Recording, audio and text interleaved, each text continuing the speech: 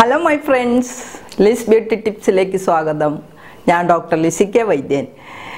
നഖത്തിന്റെ ഒരു വീഡിയോ കൂടി ഇടാന്ന് ഞാൻ പറഞ്ഞിരുന്നില്ലേ അതുകൊണ്ടാണ് വന്നിരിക്കുന്നത് നഖത്തിൽ ഉണ്ടാവുന്ന ചില പ്രോബ്ലംസ് ഒത്തിരിയും പ്രോബ്ലംസ് ഉണ്ട് പക്ഷേ നമുക്ക് സർവ്വസാധാരണമായിട്ട് നഖത്തിൽ കാണുന്ന പ്രോബ്ലംസ് അറിയാലോ മെയിൻ ആയിട്ട് കുഴിനഖമാണ് പിന്നെ നമുക്ക് വരുന്നത് ഈ നഖത്തിന്റെ പ്ലേറ്റിൽ നിന്ന് നഖം വിട്ടുപോകുക വേർപെട്ടു പോവുക അങ്ങനെ ഒരു അവസ്ഥയുണ്ട് പിന്നെ ഡിസ്കളറേഷൻ നമ്മൾ പറയില്ലേ നഖം കെട്ടുപോയെന്ന് അങ്ങനെ ഒരു അവസ്ഥ ഇതിലെല്ലാത്തിലുപരി നഖത്തിൽ കാണുന്ന വരകൾ റിഡ്ജസ് അങ്ങനെ ഇത്രയും പ്രോബ്ലംസിനുള്ള നാച്ചുറൽ റെമഡീസ് ആയിട്ടാണ് ട്ടോ ഞാൻ വന്നിരിക്കുന്നത് അപ്പോൾ നമുക്ക് ആദ്യം കുഴിനഖം തന്നെ നോക്കാം ട്ടോ കുഴിനഖം എന്ന് പറയുമ്പോൾ അത് ഫംഗൽ ആക്ഷനാണ് ഫംഗൽ മൂലമാണ് അത് നമുക്ക് വരുന്നത് പിന്നെ മാത്രമല്ല കൂടുതൽ നേരം നഖങ്ങൾ ഇങ്ങനെ ഈർപ്പുള്ളതായിട്ടിരിക്കുക അതായത് നമ്മളെപ്പോഴും ഇങ്ങനെ വെള്ളത്തിലും ഒക്കെ ഇങ്ങനെ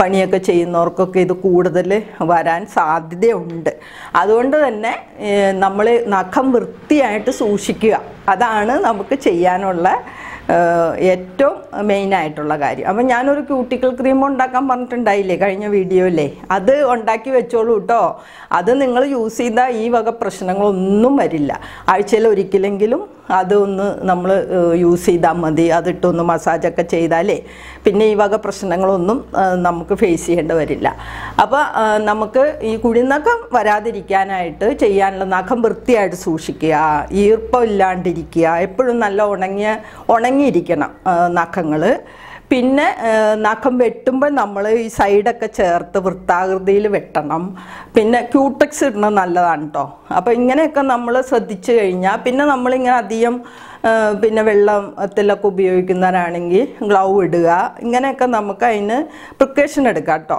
ഇനി വന്നു കഴിഞ്ഞാൽ നമുക്ക് ചെയ്യാൻ പറ്റുന്നത് ഏറ്റവും നല്ലൊരു റെമഡി ടീ ട്രീ ഓയിലാണ് aroma oil tea tree oil എന്ന് പറഞ്ഞു കഴിഞ്ഞാൽ അത് എല്ലാ വൈറലാണ് ആൻറ്റി വൈറലാണ് ആൻറ്റി ബാക്ടീരിയലാണ് ആൻറ്റി ഫംഗസ് ആണ് ആൻറ്റി സെപ്റ്റിക് ആണ് എന്ന് വേണ്ട നമുക്ക് ഒത്തിരി രോഗത്തിനെ ചെറുക്കാനുള്ളതാണ് ടീ ട്രീ അപ്പോൾ ഇതിന് നമുക്ക് കാരിയർ ഓയിലായിട്ട് നമുക്ക് വെളിച്ചെണ്ണ ഉപയോഗിക്കാവേ അപ്പോൾ 10 ml വെളിച്ചെണ്ണ എടുക്കണം അതിൽ ഒരു 7 തുള്ളി ടീ ട്രീ ഓയിൽ ഒഴിക്കുക ഓക്കെ അപ്പോൾ ടീ ട്രീ ഓയിലിൻ്റെ ലിങ്ക് ഞാൻ ഡിസ്ക്രിപ്ഷൻ ബോക്സിൽ കൊടുത്തേക്കാം അപ്പോൾ നിങ്ങളത് നോക്കി വാങ്ങണേ അപ്പോൾ ഇതാണ് എനിക്ക് തരാനുള്ള ഫസ്റ്റ് റെമഡി ഇത് നമ്മൾ ഒരു പിന്നെ ഞാൻ അരോമയുടെ പിന്നെ ആ വീഡിയോയിൽ പറഞ്ഞിരുന്നല്ലോ നല്ല ബ്രൗൺ നിറത്തിലുള്ള കുപ്പിയിലാക്കി വെച്ചിട്ട് നിങ്ങൾ പിന്നെ സമയം കിട്ടുമ്പോഴൊക്കെ ഈ ഭാഗങ്ങളിൽ ഒഴിച്ചു കൊടുത്താൽ മതി പെട്ടെന്ന് റിക്കവർ ആവും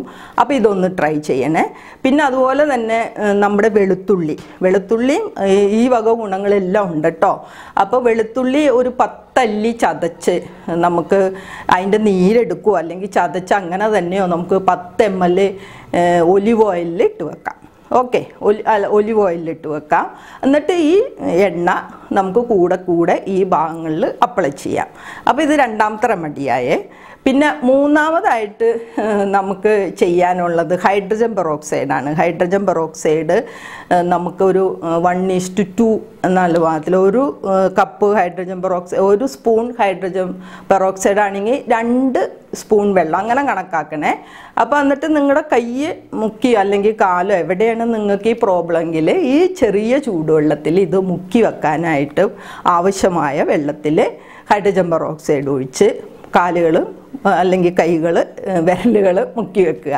ഓക്കെ അപ്പോൾ ഇതും നല്ലൊരു റെമഡിയാണ് പിന്നെ അടുത്തതായിട്ട് വിനിഗറും നല്ലതാണ് വിനിഗർ ചെറു ചൂടുവെള്ളത്തിൽ ഒഴിച്ച് ഈ നമ്മുടെ ഈ അഫക്റ്റഡ് ഏരിയാസ് മുക്കി വെക്കുന്നതും ഈ ഫംഗസിനെയൊക്കെ ചെറുക്കാൻ വളരെ എഫക്റ്റീവാണ് പിന്നെ നമ്മൾ പണ്ട് മുതലേ ചെയ്യുന്ന കുറച്ച് ഗൃഹവൈദ്യം ഉണ്ടല്ലോ തുളസിയില തുളസിയില ഇട്ട് വെളിച്ചെണ്ണ മൂപ്പിച്ചെടുത്ത് അത് നമ്മൾ ഈ ഭാഗങ്ങൾ അപ്ലൈ ചെയ്യും പിന്നെ മൈലാഞ്ചി എല്ലാം അരച്ച് പച്ചമഞ്ഞളും കൂടെ അരച്ച് പൊതിഞ്ഞു വെക്കും ഈ ഭാഗങ്ങളിൽ നല്ല കട്ടിക്കിട്ട് വെക്കും ഇതൊക്കെ നമുക്ക് നമ്മൾ പണ്ട് മുതലേ നമ്മുടെ വീടുകളിൽ ചെയ്യുന്ന റെമഡീസാണ് പിന്നെ ത്രിഫല ഇരട്ടി മധുരവും കൂടെ നമുക്ക് കഷായം വെച്ച് കുടിക്കുന്നത് നല്ലതാണ് കേട്ടോ. ഇതിങ്ങനെ കൂടെ വരുന്നവരെ സംബന്ധിച്ച് ഈ കഷായം കുറേ നാളങ്ങ് കുടിക്കുക.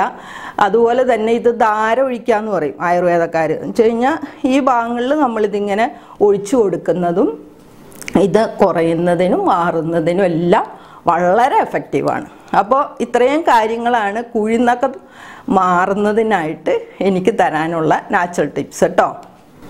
അടുത്തതായിട്ട് നഖങ്ങളിലൊക്കെ പലതരത്തിൽ പ്രത്യക്ഷപ്പെടുന്ന വരകൾ, റിഡ്ജസ് എന്നാണ് അതിന് ഇംഗ്ലീഷിൽ പറയുന്നത്. ഇത് മെയിനായിട്ട് നമ്മുടെ വൈറ്റമിൻ ഡെഫിഷ്യൻസി അല്ലെങ്കിൽ നമ്മുടെ എന്തെങ്കിലും രോഗങ്ങൾ നമുക്കുണ്ടാകും അതിനെയാണ് കാണിക്കുന്നത് കേട്ടോ.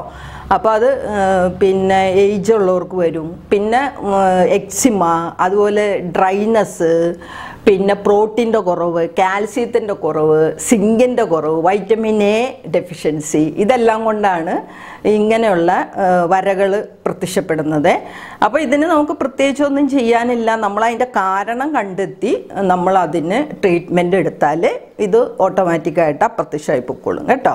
പിന്നെ അടുത്തതായിട്ട് നമ്മളുടെ പ്രോബ്ലം ഡിസ്കളറേഷനാണ്. അതായത് നഖം കെട്ടുപോകുക എന്ന് ആണ് നമ്മൾ അതിനെ പറയുന്നത്.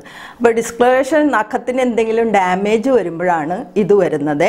അപ്പോൾ ഇതിന് പ്രത്യേകിച്ച് ട്രീറ്റ്മെൻ്റ് ഒന്നുമില്ല. ഇപ്പോൾ അവിടെ ചെന്ന് കഴിഞ്ഞാൽ ഡോക്ടേഴ്സ് അത് എടുത്ത് കളയും അത്രയും ഭാഗം. പക്ഷേ ഇതൊരു 3-4 മാസം നമ്മൾ ക്ഷമിക്കുകയാണെങ്കിൽ ഇത് വളർന്ന് വന്ന് അത് എൻഡ് ആകുമ്പോൾ നമുക്ക് കട്ട് ചെയ്ത് നമുക്കത് ക്യൂർ ചെയ്യാൻ സാധിക്കും. ആ ഡാമേജ് പോകുന്നവരെ അതങ്ങനെ കിടക്കും. നഖം ഡിസ്കളറേഷനായിട്ട് കിടക്കുവേ. പിന്നെ അതിൽ നമുക്ക് ചെയ്യാൻ ഒരു കാര്യമുണ്ട് കേട്ടോ. ഇങ്ങനെ അത് ചതഞ്ഞ് അങ്ങനെ ഡിസ്കളറേഷനായിട്ട് കിടന്നു കഴിഞ്ഞാൽ അതിനകത്ത് ബാക്ടീരിയയുടെയും വൈറസിൻ്റെയും അതുപോലെ തന്നെ ഫംഗൽ ആക്ഷനൊക്കെ കൂടാൻ സാധ്യതയുള്ളത് കൊണ്ട് നമ്മൾ വൃത്തിയായിട്ട് സൂക്ഷിക്കണം. അപ്പോൾ വൃത്തിയായിട്ട് സൂക്ഷിക്കാൻ ഏറ്റവും നല്ലത് ഹൈഡ്രജൻ പെറോക്സൈഡാണ്. അപ്പം നമുക്ക് അതിനകത്ത് ഹൈഡ്രജൻ പെറോക്സൈഡും ചെറുനാരങ്ങ നീരും കൂടെ മിക്സ് ചെയ്ത് ഇടയ്ക്കിടയ്ക്ക് നമുക്ക് ഈ ഭാഗങ്ങളിൽ നന്നായിട്ട് മസാജ് ചെയ്യുകയും ഒഴിച്ചു കൊടുക്കുകയൊക്കെ ചെയ്ത് കഴിഞ്ഞാൽ നമുക്കിത് പിന്നെ ഇതുമൂലം വേറെ പ്രശ്നങ്ങളില്ലാതിരിക്കാൻ, അതായത് ഇങ്ങനെ പഴുക്കുക അങ്ങനെയുള്ള പ്രോബ്ലംസ് ഇല്ലാതിരിക്കാൻ നമുക്ക് ശ്രമിക്കാം കേട്ടോ.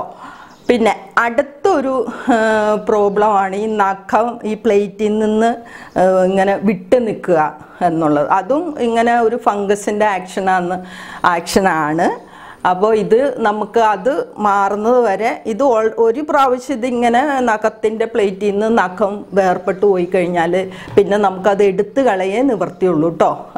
പിന്നെ വരുന്ന നഖം നമുക്കത് ഈ പ്രോബ്ലം ഒന്നും ഇല്ലാണ്ട് നല്ല ഉറപ്പുള്ളതും പിന്നെ ആയിത്തീരാൻ വേണ്ടി നമുക്ക് ശ്രദ്ധിക്കണം. അതിന് നമ്മൾ ഈ വിണ്ട നഖത്തിൻ്റെ ഇടയ്ക്ക് നമുക്ക് ഇതുപോലെ തന്നെ ഹൈഡ്രജൻ പെറോക്സൈഡ് ഇടയ്ക്കിടയ്ക്ക് ഒഴിച്ചു കൊടുത്ത് വൃത്തിയാക്കി വെക്കണം. അപ്പോൾ അതിൻ്റെ അകത്ത് വേറെ അണുക്കളൊന്നും കയറി വേറെ പ്രോബ്ലംസ് ഒന്നും ഉണ്ടാവില്ല. ഇതിങ്ങനെ വളർന്നു വരുമ്പോൾ നമുക്ക് വെട്ടിക്കളയോ അല്ലെങ്കിൽ നമുക്ക് ഡോക്ടറെ അടുത്ത് പോയി കഴിഞ്ഞാൽ അവരത് എടുത്ത് കളയുകയോ ചെയ്യും. അപ്പോൾ ഇതാണ് നഖങ്ങൾക്കുള്ള നമ്മൾ സർവ്വസാധാരണമായിട്ട് കണ്ടുവരുന്ന കുറേ പ്രശ്നങ്ങൾ കേട്ടോ.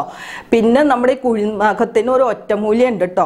നിങ്ങളെന്നെ കളിയാക്കുമെന്ന് എനിക്ക് അറിഞ്ഞൂടാ, എങ്കിലും എനിക്ക് പറയാതിരിക്കാൻ പറ്റില്ല. ഒത്തിരി റിസൾട്ട് കിട്ടിയിട്ടാണ്. ഒന്നുമില്ല, യൂറിൻ അത് നമ്മൾ ഒഴിക്കാതില്ലേ, യൂറിൻ ഒഴിച്ചു കൊടുക്കുക. അത് ഒത്തിരിയും റിസൾട്ട് കിട്ടിയിട്ടുണ്ട്. എൻ്റെ ഒരു ക്ലയൻറ്റ് എനിക്ക് പറഞ്ഞു തന്നതാണ്. അപ്പം ഞാനത് എൻ്റെ ഒത്തിരി ക്ലയൻസിന് പറഞ്ഞു കൊടുക്കുകയും നല്ല റിസൾട്ട് കിട്ടുകയും ചെയ്തിട്ടുണ്ട്. നമ്മൾ യൂറിൻ അതിൽ ഒഴിച്ചു കൊടുക്കണം. അത് ഒഴിച്ചു കൊടുത്തിട്ട് ഒരു 5 മിനിറ്റ് കഴിയുമ്പോൾ നല്ല വെള്ളത്തിൽ കഴുകുക. അപ്പോൾ ഇതും നല്ലൊരു ഒറ്റമൂലിയാണ് കേട്ടോ. അപ്പോൾ ഇതെല്ലാം നിങ്ങൾ പിന്നെ ഈ വക പ്രോബ്ലംസ് ഉള്ളവർ ഇതെല്ലാം ട്രൈ ചെയ്ത് നോക്കണേ. റിസൾട്ടും എന്നെ അറിയിക്കണം കേട്ടോ. അപ്പോൾ എന്നെ വാച്ച് ചെയ്ത നിങ്ങൾക്ക് എല്ലാവർക്കും താങ്ക്സ് ഉണ്ട്. പിന്നെ എല്ലാവരും സബ്സ്ക്രൈബ് ചെയ്യാത്തവർ സബ്സ്ക്രൈബ് ചെയ്യണം. കൂടാതെ എനിക്ക് ഫ്രണ്ട്സിനെല്ലാം ഷെയർ ചെയ്യണം. പിന്നെ അപ്പുറത്തുള്ള ബെല്ലൈക്കൺ അമർത്തണം. എൻ്റെ ഇനി വരുന്ന വീഡിയോസൊക്കെ കാണണ്ടേ, അതിനായിട്ടാണ് കേട്ടോ. ഓക്കെ എന്നാൽ thank you for watching. By.